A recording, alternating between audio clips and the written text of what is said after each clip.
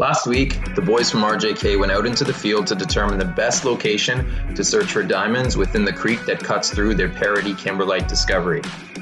I'm one of 3 shareholders who volunteered to help with RJK social media, and I asked if I could tag along, hoping to get footage of a discovery. The company is lucky as there are old timber and hunting roads throughout the land claims, but it wouldn't be the north if we didn't run into a few obstacles. I'll say this about the CEO, Glenn. He isn't one to sit at his desk and cash paychecks.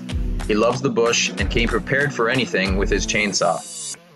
Now, as a shareholder, this might have been my favorite part of the day. When the chainsaw became lodged in a fallen poplar tree, Peter, Jim, and Rob all came together and lifted that trunk, dropping the logs and releasing the saw.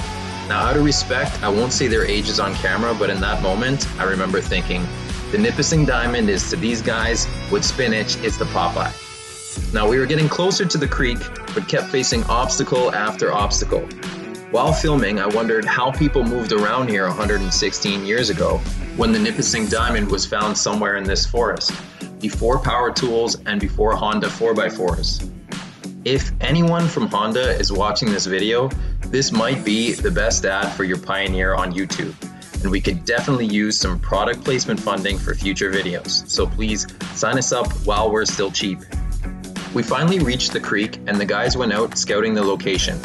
I didn't film any new discoveries on camera that day, but it became clear to me. These Haileybury School of Mines grads are doing this for the hunt. It took RJK 2 years to acquire their land. For a total of $2.4 million spent plus 20 months of exploration, they found 9 kimberlites, 2 already determined to be diamondiferous, all on surface, containing approximately 100 million tons combined so far, all while fighting COVID lockdowns. I think this is just the beginning of their story, and I'm proud to help RJK tell it. If you're also inspired by what these guys are doing, or if you're a shareholder, please like and share this video and help RJK tell their story.